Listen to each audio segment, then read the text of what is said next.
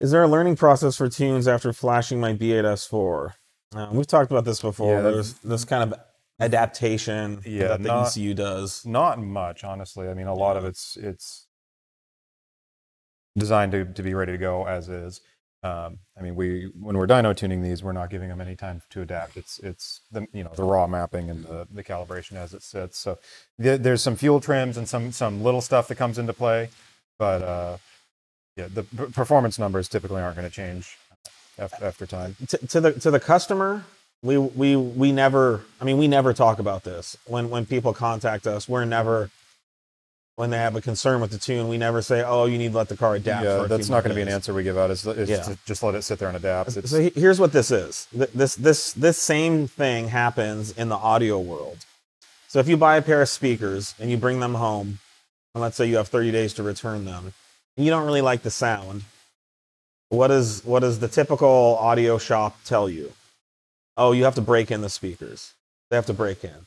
It could take 6 months to a year or whatever. They make some BS thing up that says that if you're not happy with it now, you will be in the future because this thing hasn't happened yet. So that will. But there's no such thing as breaking in speakers. Certainly not to the degree that a lot of companies say. They're just trying to buy time and give the customer some type of answer that will appease them for the time being. And typically, you sit there, you listen to the speakers, and after so many weeks or months, you're just used to it, and you deal with it, and you move on with your life. Yeah, if the vendor can buy some time, kind of let you drop off their radar, then. So what happens in our industry? You buy a tune, you flash your car, you drive it for a couple days, you contact the tuner. Hey, this isn't as smooth as it should be. Whatever, there's some issue. Oh, the ECU needs to adapt. It's adapting. And it's the same exact thing. So they're just trying to buy time.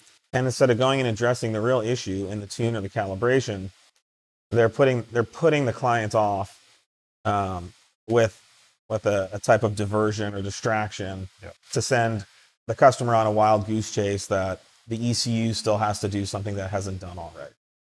So we will never give that as an excuse or reason.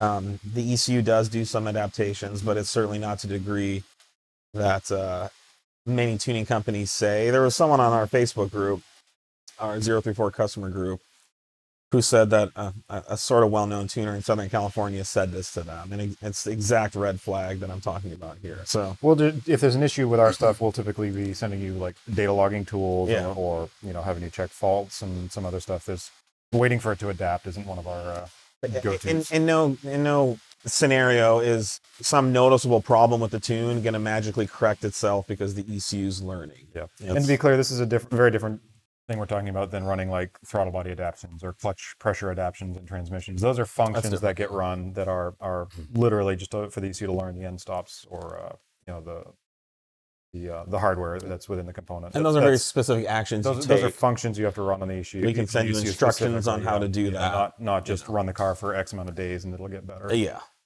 that's a whole different story. So.